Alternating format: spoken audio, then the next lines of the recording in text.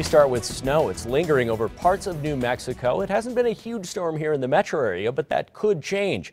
It has complicated things across parts of the state, including in the East Mountains. That is where we are going to find News 13's Chris McKee. He's been on the road this afternoon talking with folks who live out there, and he is live south of Tijeras with more on what they're saying. Hey, Chris.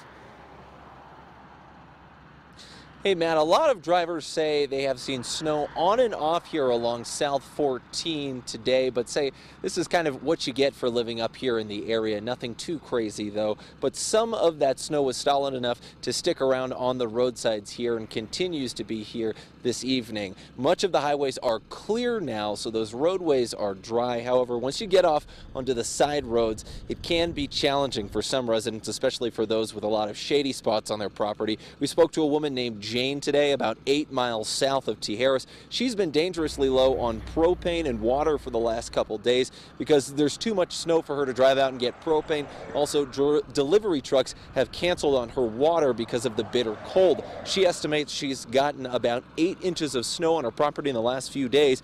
Crews were finally able to bail her out today. For water delivery, the snow is rough for them to get in. It's been canceled for 2 days, so I had to really conserve water for 2 days.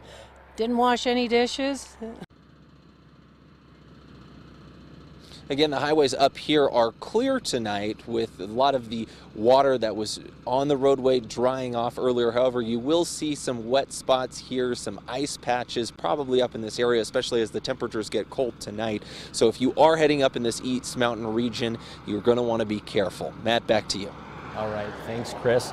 Well, snow is once again falling south of the metro area, where the first round of snow earlier today made for some tricky driving conditions. News 13's Kayla Ayers is live along I-25 just north of Socorro. And Kayla, it's been snowing sideways just recently where you are. That's right, Matt. Well, it started snowing again about 4:30, and in that time it has really picked up, greatly reducing visibility. We can't even see the mountains on the other side of I-25 anymore, and it's snowing so much that it's actually covering patches of snow that melted earlier in the day, because this is the second round of snow here. It started falling in Socorro around 2 this morning, causing slick conditions on the interstate, and even with the state DOT crews working around the clock, plowing and dumping salt and cinder on roads to keep drivers safe, we came across a rollover accident between Belen and Socorro. That was just one of many weather-related crashes that state police responded to in this area today.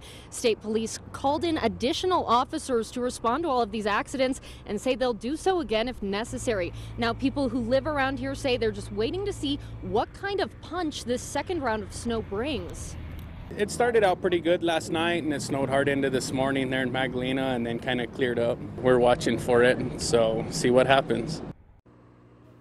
Now, we did see sunshine and even blue skies earlier today, but looking at the snow right now, it should be no surprise that the state DOT is warning that snow could accumulate once again and that bridges could ice over. Matt, back to you. All right, Kayla, stay safe.